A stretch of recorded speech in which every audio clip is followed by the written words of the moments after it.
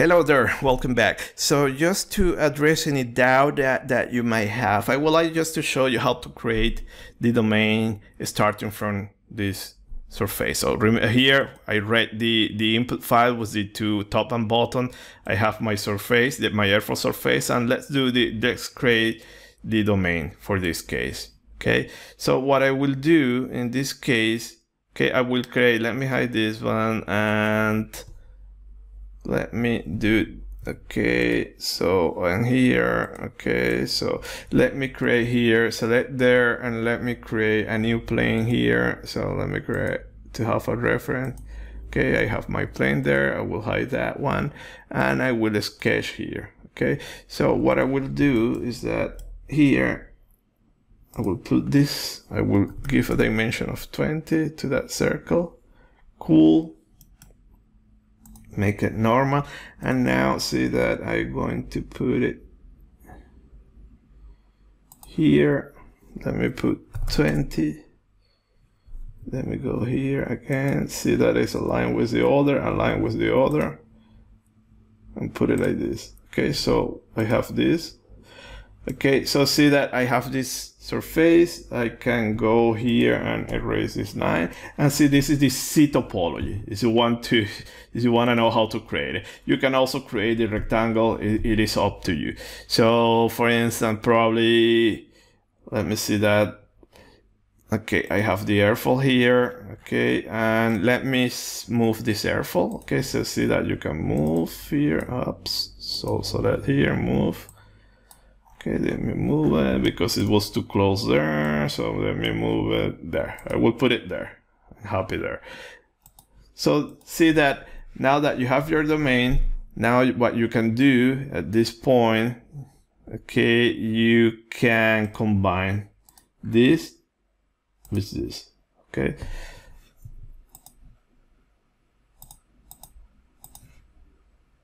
And now erase, and now there you have your domain. Okay, so again, if you are not happy with the location of that, you have this tool that is very helpful. So you can put it there. Now let me put it here.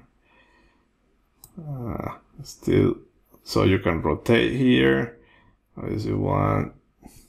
Let me put it 0. You can move it here. It's up to you. Okay, so you place it whatever you want. Now you go here again. Let's say that I'm happy with this domain. I will call this here. I don't know. Let me call it inlet outlet.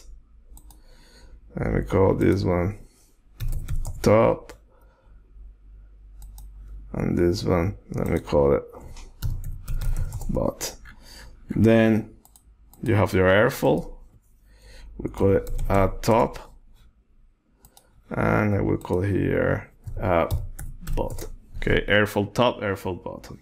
Okay, so you have all your dimension, all your named selection, you create everything, and at this point you are ready to go. Okay, you can go now, you can move to ANSYS design, ANSYS meshing tool.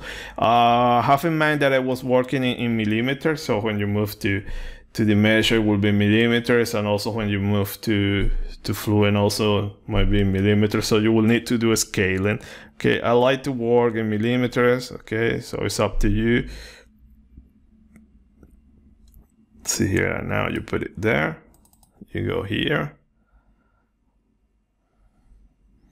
Launch. So at this point, the meshing is exactly the same. So remember, this is important. Before running a simulation, you need to know what approach you want to take.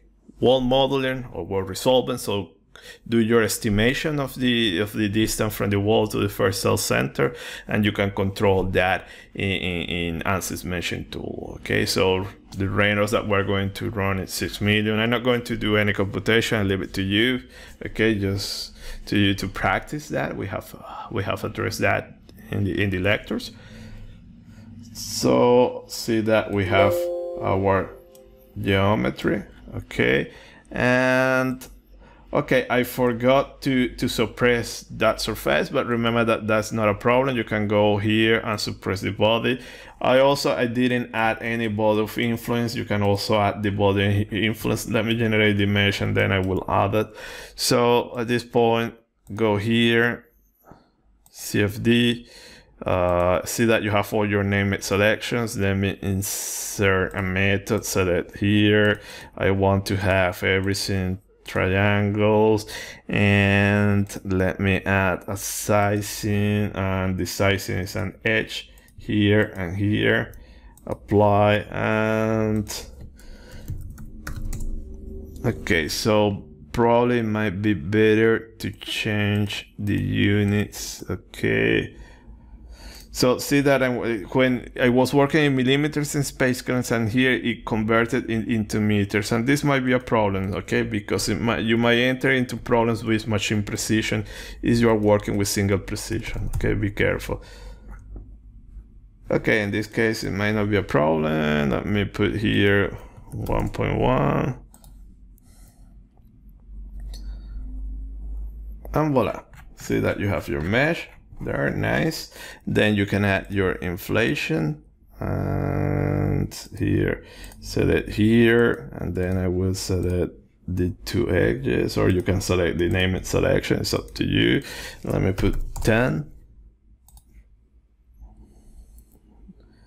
generate, and see that you have your nice boundary layer. So let me close here. Let me go here, let me go back to add the body of influence. Okay, so I want to create that nice refinement in the wake of the domain. So it's launching a space clean. Let's wait a little bit.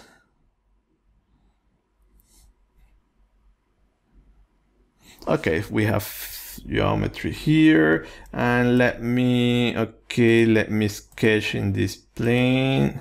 Okay, and let me do a rectangle like this. Okay, let me throw dimensions, it doesn't matter. Put it there.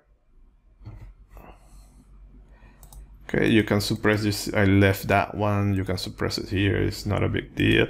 So see that you have your whole domain. Okay, and then you have this one that I will call it here, renamed. Let me call it boy, and let me rename this one domain. Okay, so I changed the name. Then I might need to update something in the meshing tool, but I just added this one. This will be the body of influence, and I can close here. Let me reopen here.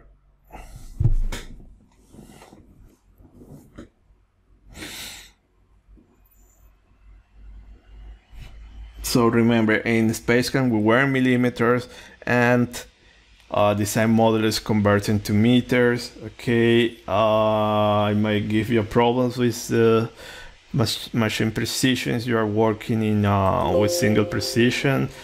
Let me see. I don't recall where you can change the units. It's somewhere in those options. Let me see if I found that.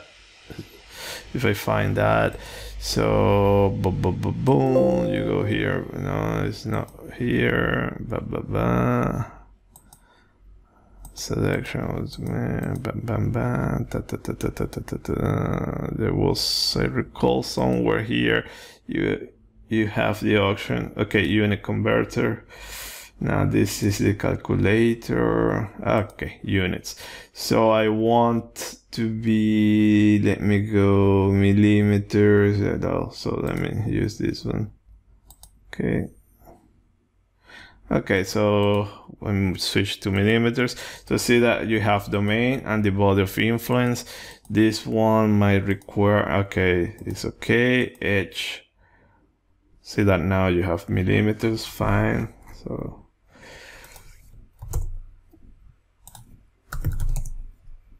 okay, inflation, okay, and now let me add this sizing.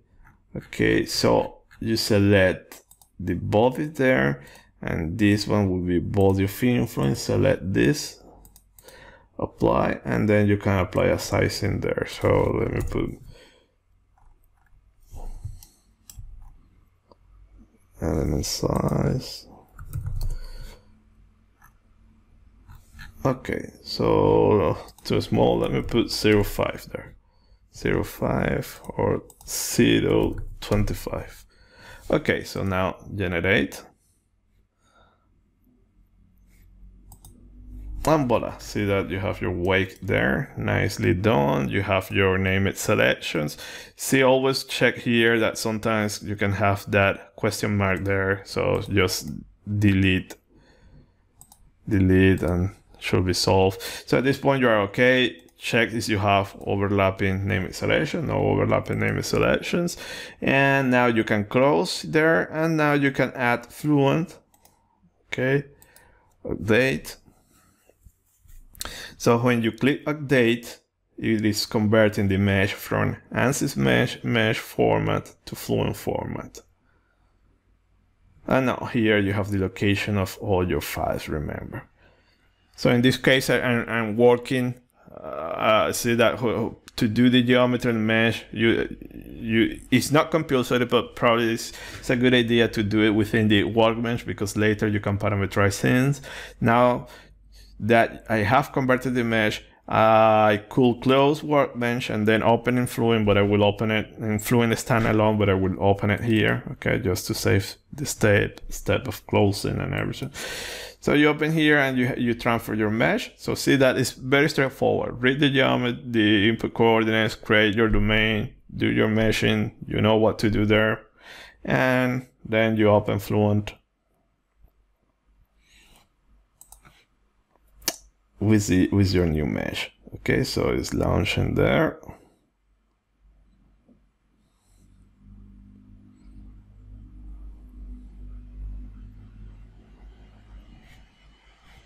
Okay, it's important, you have everything, no errors, and here you have your geometry.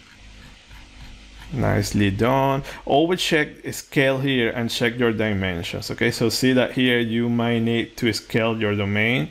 Okay, so this domain was created in millimeters, so let me do an scaling. Oops, no. Okay, so okay, let me do like this, multiply by 100, scale, and like this. So I think this should be my domain. So you always check your dimensions, okay? And just to be sure, so for instance, because I know the core of the airfoil is 1, I can put there, and then in mesh, just show the airfoil here. You see the names that you assign, you have it there. So we know that the core of the airfoil is 1, and when you do like this, see that, voila, okay.